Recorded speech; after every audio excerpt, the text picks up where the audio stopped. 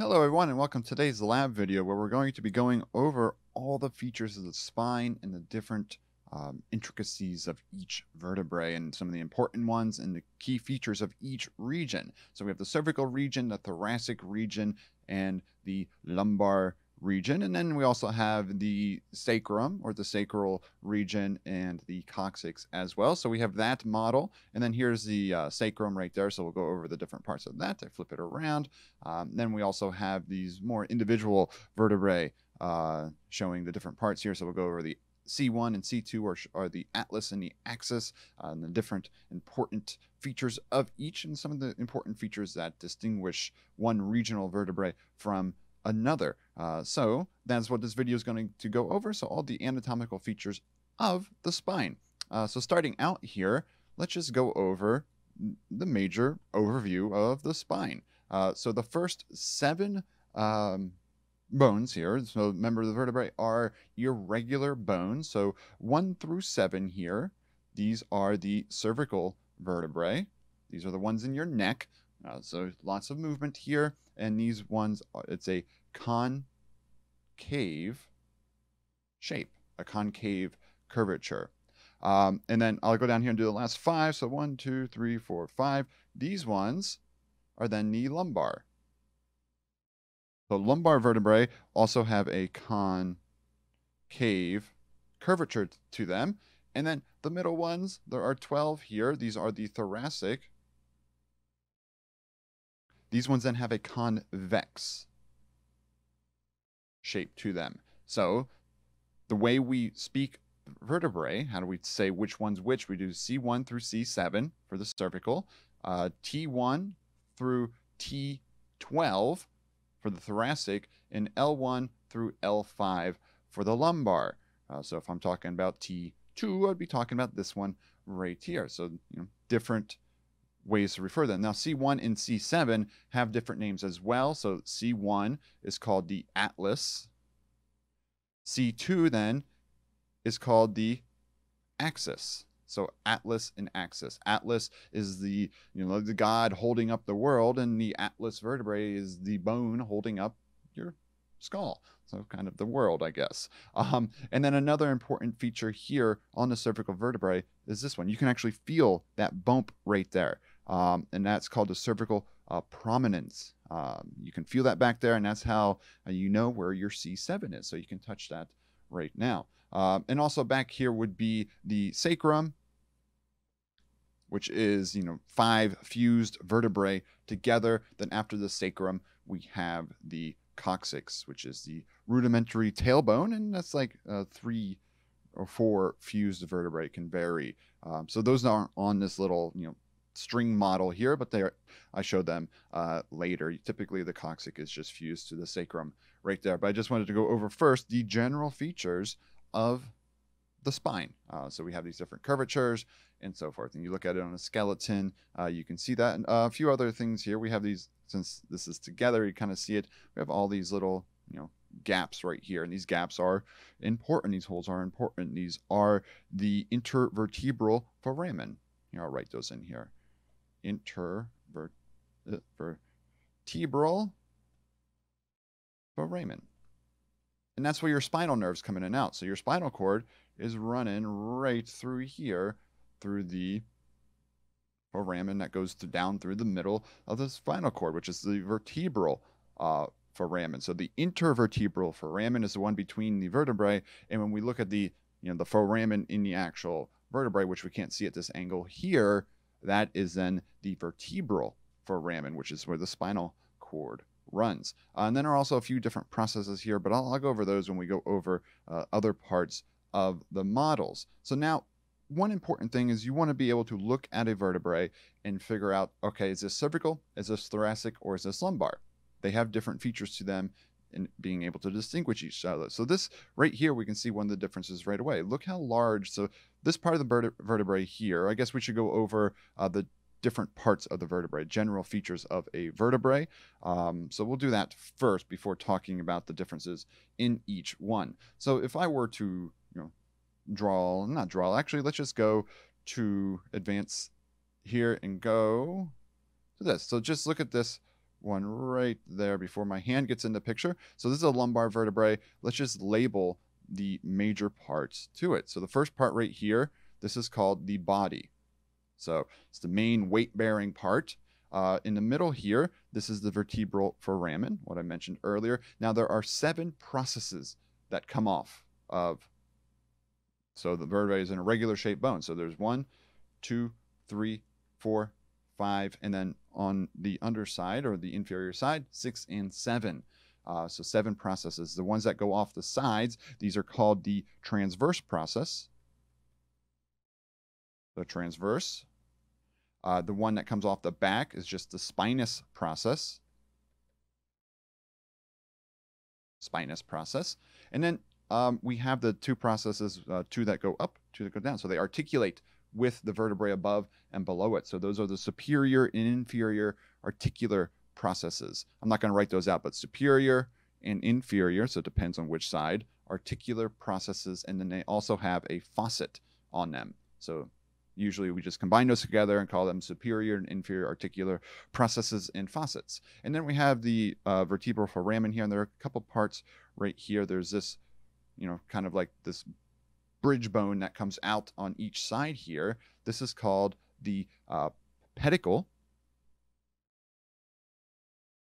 And then we also have this part right here that connects this region to the spinous process. That's called the lamina. And then we have this arch in here, and that's called the vertebral arch. So these are important to know, because when we compare one vertebrae to another, we will compare what this vertebral arch looks like, the shape of it, and so forth. So these are the important parts here, and I needed to go over this before discussing the differences between each type of vertebrae. So then, going back here, we can start going over that now. So here, think about the movements. So here I'm showing the first 2, which are the atlas and the axis, which I'll get to those in a second. And then this is just showing other random ones. But I want to go back and show this one right here, because it kind of gives a good angle. Let's zoom out just a tad. Go to the beginning of this. Oops. Right there. All right. So first, look at the body size.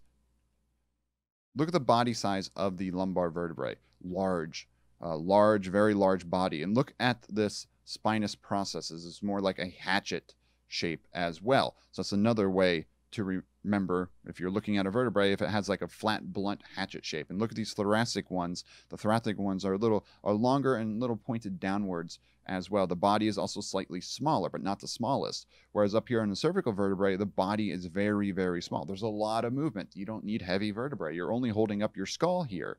Another unique thing about the cervical vertebrae is that the spinous processes have this little indent on it. So if I were to draw out the back of the spinous process, it has this little bump in it. Now C7 doesn't have this, but this is called a bifid. So if you zoom in down here, you can actually see this little indent in these vertebrae, and those are called the bifid. C7 does not have that, though, and that's another way to distinguish C7. Then you start looking at the thoracic. So the main differences are the body. The cervical vertebrae, most of them also have a hole or a foramen that travels down the transverse process. It's called the transverse foramen.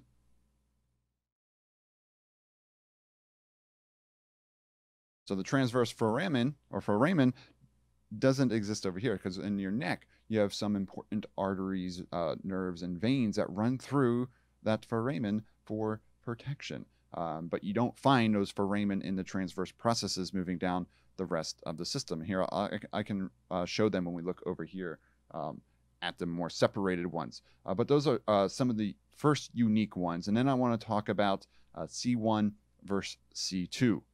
So when you look at a bone, you want to be able to figure out where it's from, and you want to look at the body size. Now, C1 has no body on it, and we'll explain why, because that's where rotation happens. But these ones, the body size increases as we get down to the large body down here. Now, I wouldn't pick like the difference between T12 and L1 and try to trick you up like that. It'd be obvious differences between the two if I were to ask the difference. Okay, so here is showing the atlas and the axis. So here you can also see that transverse process right there on the atlas. So just to label these again, first one here is the atlas. So that's C1, and then C2 is the, oh, I wrote this backwards. So this one is the axis, or C2, cervical 2. So there's this little knob that comes up here, and this is kind of what the body then becomes for the rest of the vertebrae. Think about this knob. So this is a pivot joint. What happens when you go like this? C1 and C2 are rotating over each other like that when you say no. So that pivot joint right there allows you to say no.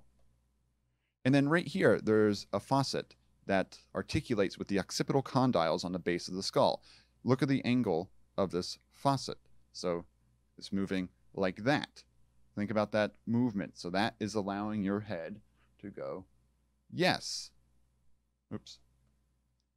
Yes. So atlas, yes. Axis, no. Those are the two main movements right there in your neck. Now, there is no disc. So every vertebrae has a disc between it, except for C1 and C2. So I'll write no disc right here too, as a reminder.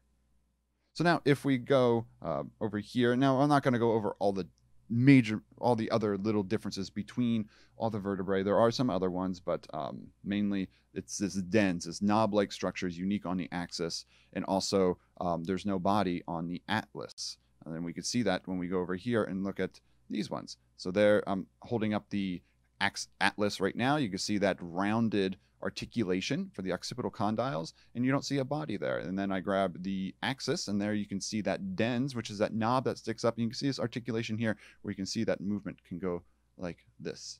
So kind of neat how that works. And then as we move through here, there you can see the large body. Also, the foramens, the vertebral foramens, have different shapes to them as well. So the cervical foramen are more diamond like this. The thoracic foramen are more round-like, and then the lumbar ones are a little bit more pinched diamond or oval-like. So there's other differences you can see within the vertebrae as well. You can see how that's more oval-like, and then the cervical vertebrae are a larger triangle thing. There's a lot more movement here, so it needs more space for your spinal cord to move around your cervical vertebrae. Whereas the lumbar, not the thoracic, are a bit more round right there, and you can see that right there. And the lumbar also lock. Think about the movement. You know, I can move my thoracic, my cervical a little bit, but your lumbar, they're locked in place, and there's not very little movement that happens with your lumbar vertebrae. So then going through here, let's see. We haven't talked about the sacrum yet, so we can do that just a little bit. I think my video froze a little bit.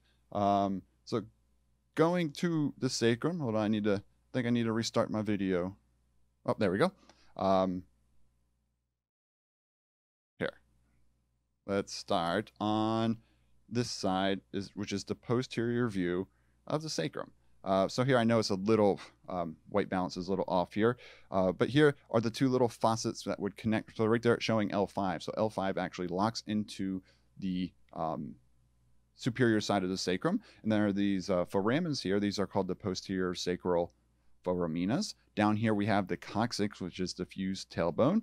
Here are the little articulating or auricle surfaces. This is where the hip articulates onto the sacrum. And then there's this crest, a median sacral crest that goes down the middle here. And then if we flip it over, which I do first, so here, this part, you can kind of see right there before I grab it. Let's get my hand out of the picture. Right there.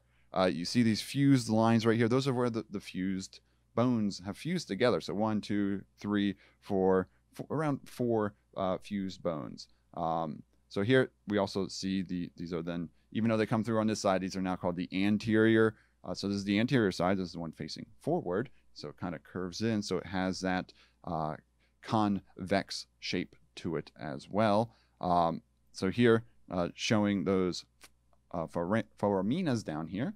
And then also these are the alas. So here I'll label these the ala, which ala means wing-like structure. Then up here there's a ridge. This is called the sacral promontory. So the sacral promontory, the ala, and then over here, these little fusion points, these are called the transverse ridge, or ridges as well. And that's just the fusions where these bones have fused together. Then down here, of course, we have the coccyx. So those are the main parts here. There are some other, there's another kind of slightly important one that we can't really see on this side that I forgot to say on the previous one. So when we flip it back over, we can see that there's this little canal that moves down through it. You kind of see it right there. So that is called the sacral canal. And the spinal cord terminates before this, but then it becomes the cauda equina, which separates out into a bunch of spinal nerves, and those nerves run down through here then, through the sacrum, and then they exit the bottom of the sacrum at the sacral hiatus. So if we can move this video back just a tiny bit, we might be able to see it. So this bone isn't great because it actually doesn't show this channel going through there. Then down here would be the sacral hiatus. So it's not a perfect model representation to show that. But those are the major parts. Here, I'll play this video again just so you could see it through without me interrupting. So the major regions of the vertebrae, the different curvatures of the vertebrae. So just imagine the sacrum and the coccyx attached down here as well. And knowing the key differences between the atlas, the axis, cervical, thoracic. See what the spinous processes look like, and then the lumbar, the big old bones. And then over here, we then show the remaining ones like this. So that's all I have for today. Just a little video going over the major features of a vertebrae. They're very irregularly shaped bones, a bunch of processes, but they are very important for protecting our spine and allowing movement of our body and giving us our midline. But okay, that's all I have for today. Hope you all have a great day. Please let me know if you have any questions, and bye-bye.